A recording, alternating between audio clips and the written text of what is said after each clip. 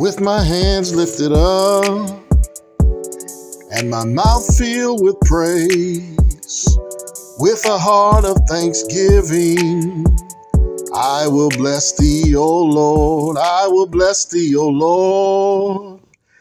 I will bless thee, O Lord. With a heart of thanksgiving, I will bless thee, O Lord. Welcome back to the Simple Bible Study Podcast, where we are going through God's Word, one scripture, one chapter, one book at a time. And so we made it all the way today to the 49th chapter of the book of Genesis. We're almost at the end. It's taken us quite a while, but it's been a good ride, and I've been enjoying the Word of God. I hope you have been too. Thank you so much to all you new subscribers and you that listen in and support and leave comments and likes and all that good stuff. We truly appreciate it, and we hope that you'll continue to do so. We're not looking for money. We're not looking for fame or anything like that. We're looking to put this word out as far as it can go. And so you participating and liking and all that stuff helps us do that. So we appreciate you. All right, so we're going to pick up today in Genesis chapter 49 after a quick word of prayer. So grab your Bibles as we talk to the Lord. Heavenly Father, we thank you so much for another opportunity to dive into your word and to hear what it is you have to say to us. Oh God, we pray that this lesson be a blessing to each and every hearer, wherever they hear it and wherever they are when they do. We pray it as always in Jesus' name. Amen. Now, we left the last study at the end of chapter 48 with Jacob on his sickbed and extending a blessing to Joseph's sons, Ephraim and Manasseh. And he was actually adopting those boys as his own and prophesying that they would be great. And the prophecy was about not just them, but their offspring and their future families that would come from them in the nation. They would be prosperous. And so here, Jacob, the man of God, who thus far has been a preacher. We even have one of our lessons called Jacob the Preacher. He's been a preacher. He's been a patriarch. But now he begins to work in the office of prophet.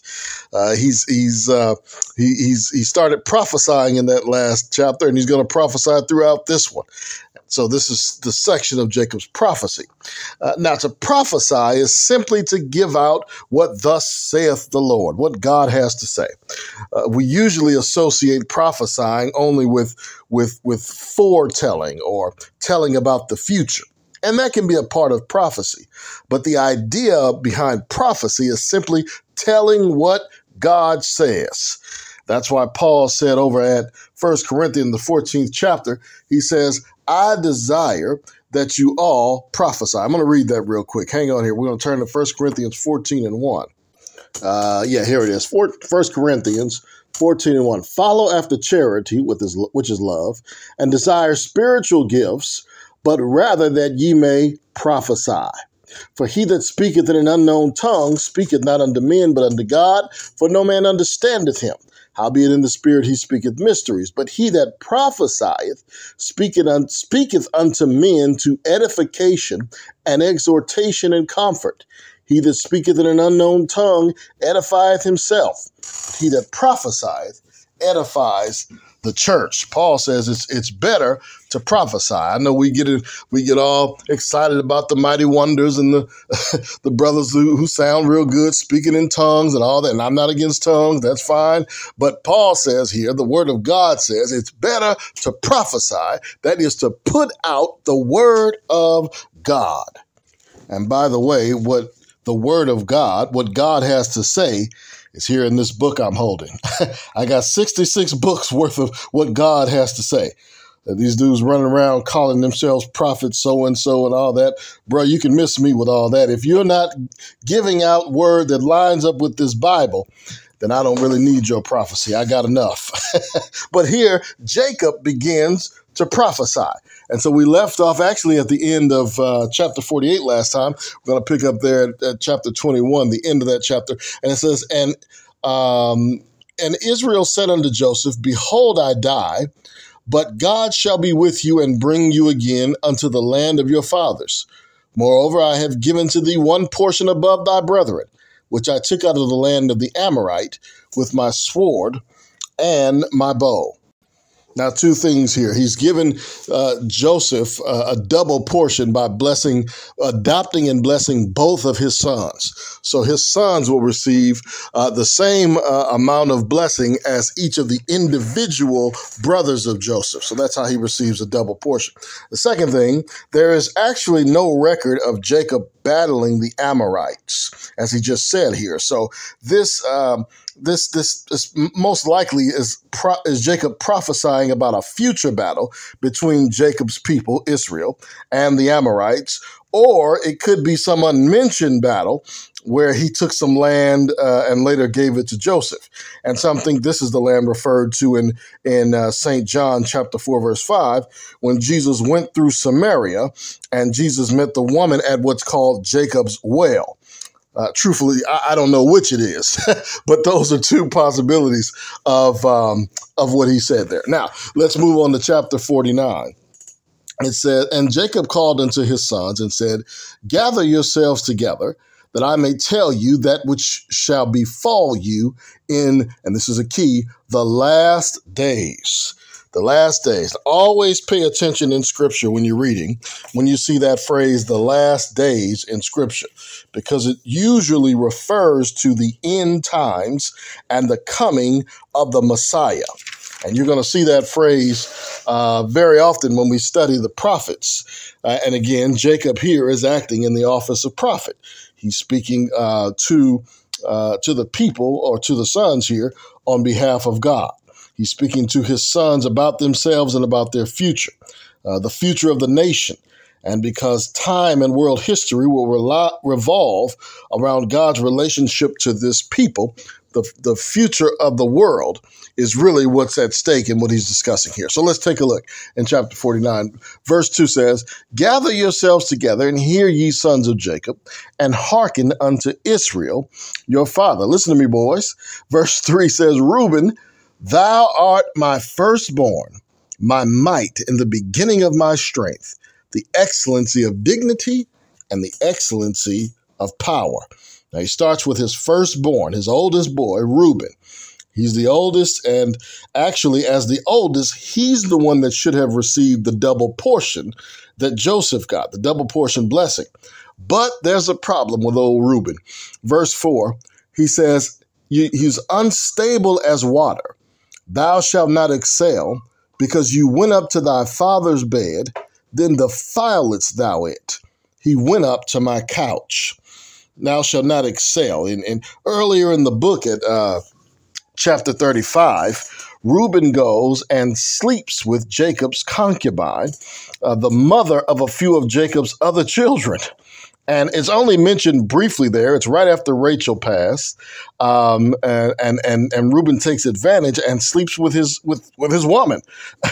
And so obviously this has stayed with Jacob. It's not mentioned much, even at the time. It's mentioned just barely in passing, but this has obviously stayed with Jacob, and it had to hurt him. And friends, unfortunately, there are some things we do that just follow us. This has followed poor Reuben here, this thing that he did. Don't get me wrong. We can get forgiveness from God. We go to him and we can and will be saved, and he'll forgive us each time. And the Lord removes our iniquities from us. Hallelujah. So he cleanses us. And as far as the east is from the west, so far has he removed us from our transgressions or our sins. But with some things that we have done, those consequences of those things will still come. Dr. J. Vernon McGee, the great radio preacher, he tells the story of a man, a preacher who was saved. He was an alcoholic. He was a terrible alcoholic, and he was he was an alcoholic, and then he gave his life to the Lord, and he was saved. And all these years later, after he was saved and preaching, he was having some health trouble. And Dr. McGee asked him about it, and this man said to him, he said, the Lord saved me, and he gave me a new heart, but he didn't give me a new liver. This man had ruined his liver through his alcoholism. You see, there are some consequences to some things that we do that unfortunately we have to deal with and we have to face. And that's what's going on here with Reuben. He's done a horrible thing. He's matured and grown. But here at the end of Jacob's life, that consequences come back to Reuben. And so he says Reuben won't excel because of this terrible thing that he did. And when you read the rest of Scripture, when you read the rest of the Old Testament, no Reubenite, none of Reuben's future offspring really do anything exceptional. There's no Reubenite king or prophet because he is unstable, this unstable foundation. Jacob describes him as unstable. It is the book of James that tells us that a double-minded man is unstable in all his ways. That is somebody who is unsure. Reuben is a son, but in sleeping with Jacob's woman, his wife, his concubine, I should say, he's acting like Jacob's enemy. You see, he's unstable. He's a son, but he's acting like something else. And friends, it's time out for being caught between living for God and living for the world. You got to make a decision. You can't be unstable. You have to make a decision. You're either his or you're not. You're either a disciple of Jesus or you're not. It's time to quit being unstable. Because if you be for the world, fine. That's your call. Go ahead. But if you be for God, the time is now to be holy, to put away horrible things, to put away lying and to put away running the streets and pornography and getting drunk and running from bed to bed and all that, being unstable. It's time to make a decision. When we get to the book of Numbers, we're going to see that this tribe of Reuben decided that they didn't care about getting to the promised land. You know, they said, we'll just live on this side of Canaan. We're fine. We don't need to get there. They said, we'll take our inheritance right here in the wilderness. They were content with the world. That's what today's Reubenites are. You who are unstable, trying to live for God, but trying to say you live for God, but living for the world. You're unstable and content with the things of this world. Time out for that. The Lord is on his way back, and the time is running short, and it's time to make a decision. Oh, don't be like Reuben. Don't be unstable, but make your foundation on the rock. That rock is Jesus Christ. Now let's read on. Verse 5, Simeon and Levi are brethren. Instruments of cruelty are in their habitations. O my soul, come not thou into their secret, unto their assembly mine honor. Be not thou united, for in their anger they slew a man, and in their self-will they digged down a wall. Cursed be their anger, for it was fierce, and their wrath, for it was cruel. I will divide them in Jacob and scatter them in Israel. Now, Jacob is looking back to what Simeon and Levi did back in chapter 34, when they took revenge on the people at Shechem. They went down and after the prince of Shechem had raped their sister, they went down and tricked and then killed every man in that city. It was a brutal and a horrible act, and Jacob again here has not forgotten it. He says, cursed be their anger. Anger will make you do some things that you never thought you would do. Many men and women sitting in prison right now, some for the rest of their lives, over a moment of anger. It's like a fire that can devour everything. That's why the Apostle Paul warns us in Ephesians 4:26. He says to be angry and sin not. Now, you can't help getting angry at times, but you can help what you do about it. Simeon and Levi took a cruel, vengeful action. Jacob says, for punishment, they will be divided and they will be scattered. And poor Simeon's people, the people that come from him, the tribe of Simeon, become literally scattered, as we read later in Scripture.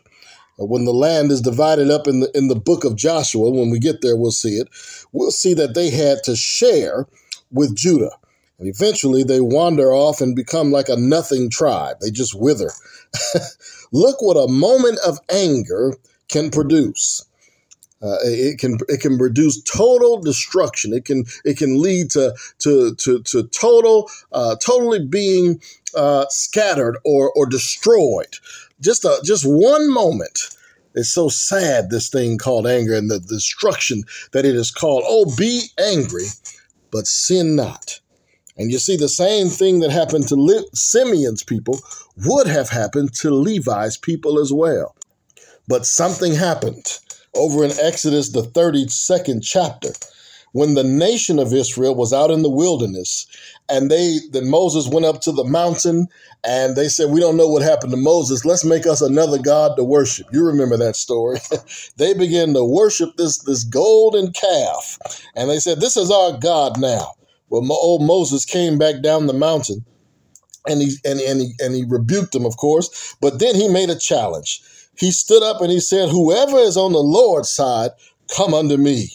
And the Bible said that those sons of Levi came over to Moses and they stood up for the Lord. And because they took a stand for God, they became the tribe of the priests in the nation for the rest of its history. Can I tell you something? No matter what you have done in your past, if you will take a stand for the Lord, he will save you and he'll make you a priest too. It was Peter who said that saved folks are a royal priesthood. Levi had been cruel, and Jacob pronounced judgment on him, and he would have received that judgment, but then he took a stand for God. And when he came over to God's side and took a stand for the Lord, that was enough to save him and save those people. The past didn't matter. The killing of those folks wasn't an issue. They took a stand and God saved them. And you listen to me now, I don't care what you did. Come to God's side right now. Take a stand for God. Now, I know what I said earlier. I know there's some things you have done and there will be consequences that you've got to pay for those. And let me tell you, whether you come to God or not, that's true. But if you will come to him, you'll be forgiven of your sin and cleansed of your iniquity, and you'll have God with you no matter what you go through. But the key is coming out and taking a stand for the Lord, taking a stand for God. Now, taking a stand for God means first repenting, turning away, putting away those things that are wrong and sinful, putting away, like I mentioned earlier, drunkenness and alcohol and lying and greed and sin, and standing for God in righteousness and holiness. I'm sorry these preachers have lied and made you believe that you can just live any kind of way and be for God and you're standing for God. No, sir. Like the tribe of Levi, you have to take a stand for God, and that's taking a stand against sin. You see, Simeon and Levi commit the same awful sin, and this judgment from Jacob is for both that we're reading about. But later on, this people of Levi turned to the Lord, stood for God, and they were blessed. What a word that is from Jacob here. Oh, this Bible is amazing. That's why we go through the whole thing, because you can see the picture as it expands. You can see the effects of sins, small decisions or decisions that seem small and minute and don't make a difference right now. In the long run, have destructive consequences. Oh, it's just one night out. Oh, it's just one time doing this. Oh, it's just one smoke. Let me tell you something. The long-term consequences are never worth it. So I make an appeal to you. Stand for God. Stand in holiness and stand in righteousness, and do it not in your own power, but in the power of the Holy Ghost, which he will give you if you'll turn to him right now. All right, we're going to cut off and pick up again next time. Until then, hey, thank you so much for listening. God bless you.